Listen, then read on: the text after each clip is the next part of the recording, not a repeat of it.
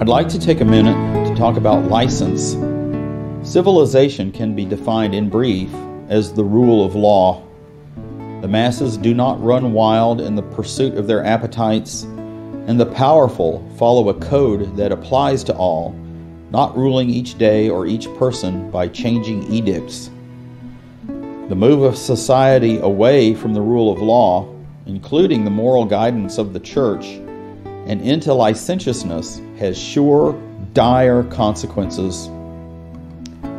In 1792, during the ongoing French Revolution, the monarchy ended and the reign of terror began. The mob was used to wreak the vengeance of sectarian leaders.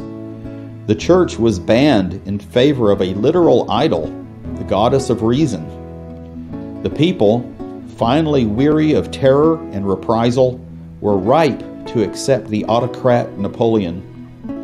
The same thing happened in Tsarist Russia during World War I and later in Weimar Germany. It will happen again. The breakdown of law and order opens the door to authoritarians. The church must stand in contrast to Babylon's moral and legal hedonism and the despotism that follows. It is never easy, but persecution should be seen as purification. Those who belong to the Lamb will fulfill the baptism of his suffering. Let us be as the apostles, rejoicing that they were counted worthy to suffer for his name. Peace of Christ be to you all.